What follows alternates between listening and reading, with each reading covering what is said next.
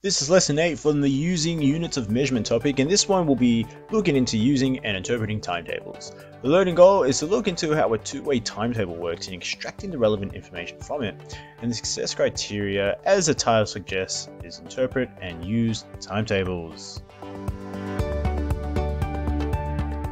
Now, if you know how to read a two-way timetable, whether it's talking about aeroplane departure and arrival times, your timetable that you use at school or that you look at in Compass, whether it's a timetable talking about bus or train times that leave or depart from stations, then pretty much this skill is a relatively simple skill to approach.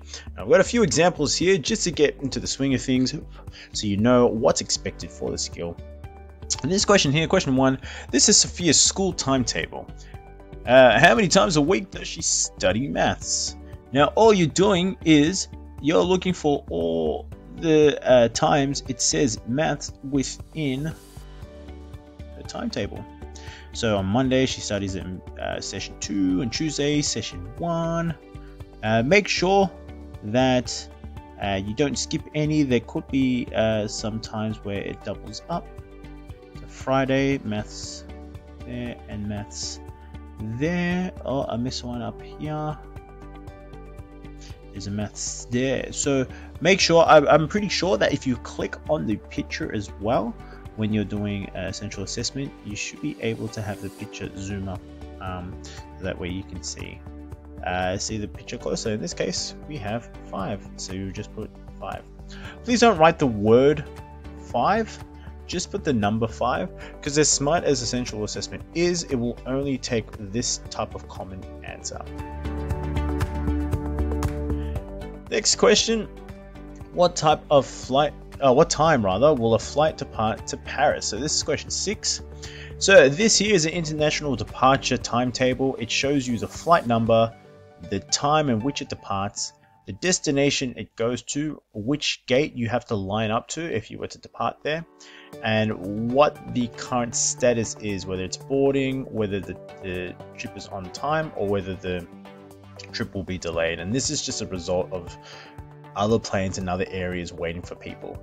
And in this case, we're just looking to see when it departs for Paris. We just look for Paris, which is here. We know it's at 10:30. So that's our solution there. Quite a simple one. If you know how to interpret this type of information, and then a lot of these questions are considered quite simple. Now, some of the trickier questions, and I say trickier because it's just comparatively speaking, still easy. If the current time is 9:17 AM, how long until a plane departs for Moscow? So this, you've got to be careful, because within this international departure timetable, you can see that there are actually more than one Moscow plane leaving. There's one at 10:10 and one at 11:40.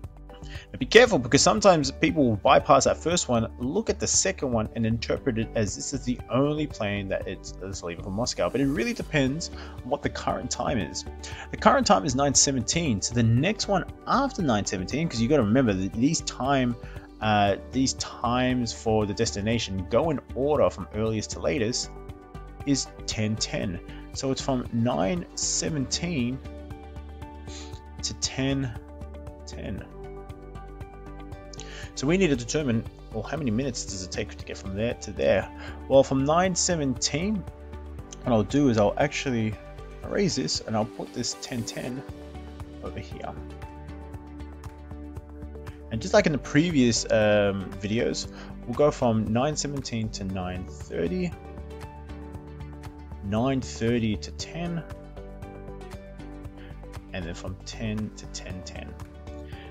Okay, so from 9:17 to 9:30, this is 13 minutes. From 9:30 to 10, this is 30, and then from 10 to 10:10, this is 10. Said the word 10 too many times in that sentence. All right, so 30 plus 10 is 40, 40 plus 13 is 53. So my answer will take 53 minutes. That's how long it will take for the next plane to depart to Moscow, if the current time is 9:17. If the time is 8:42 a.m., how many minutes until the next train departs from Penrith? So how this train timetable works is that there are, in this case, 6 different train stations. They go from Bathurst to Central. And the train arrival times will be given based on which train is leaving, train 1, 2, 3, or 4. Now, if you see something that's grayed out, that just means that there is no service for train 1 that goes to Blackheath in this case. So it will go to Bathurst and it will actually bypass the station and then arrive at Penrith. All the train 2 station have stops. Train 3, the first 2 train stations don't have a service. And for train 4, Blackheath, Penrith, and Parramatta don't have services. And this just has to do with express time. So sometimes certain stations will have trains bypass them because there's probably already too many people within this train, so they just express through this, and that way you arrive at your destination quicker. So if the time is 8:42, how many minutes until the next train departs from Penrith? So you're assuming you are at Penrith already, and it's 8:42. So that means this train is already gone, the 7:37 train, that's gone. And we're waiting for the 9:31 train to come by. So we're at the station, it's 8:42, and you're waiting until the 9:31 train pops up, because this is the next available train. So we'll go from 8:42 to say 8:45. 8:45 to 9. And 9 to 9:31. I could go from 9 to 9:30 and then 9:30 to 1, but we kind of already know that that's 31 minutes. All right, so 8:42 to 8:45, this is 3 minutes. From 8:45 to 9, 15, and then from 9 to 9:31, 31. So 15 plus 31. I'll actually do 15 plus 31. So this is 45, 46, plus another 3, 47, 48. 49. How many minutes? 49 minutes. Now be careful, there are some questions within here that might ask you about different types of context. So it might not ask you about time, it might ask you a certain day that a certain session is. Just be careful, don't write, say for instance it's asking for which day is a certain session. Don't just put WED for Wednesday, actually write the full word Wednesday. I also won't accept this type of answer, okay? So something you just have to be mindful of. And we'll look into one more example.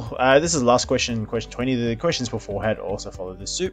If a train leaves every 11 minutes from Flinders Street, fill in the missing departure times in this timetable. And this was actually a relatively simple one because all you're doing is just adding 11 minutes, adding 11 minutes, adding 11 minutes. Sometimes the first part is really tricky because the time is very close to the nearest 00 minute. So you just gotta be careful. We're adding 11 minutes to this. So from 6:55 add 11, or I just usually just add 10 and then add 1 because that's the same as adding 11. So from 6:55 to 7:05, which ends up being 7:06. Now when you put this in, don't forget about that 0 that's at the front because we're working with 24-hour time. So you go 07 and then the semicolon, which is the shift, and then this button that is here, that looks like this, like so. I'm not too sure if you have to press shift. Yeah, you have to press shift to get that one.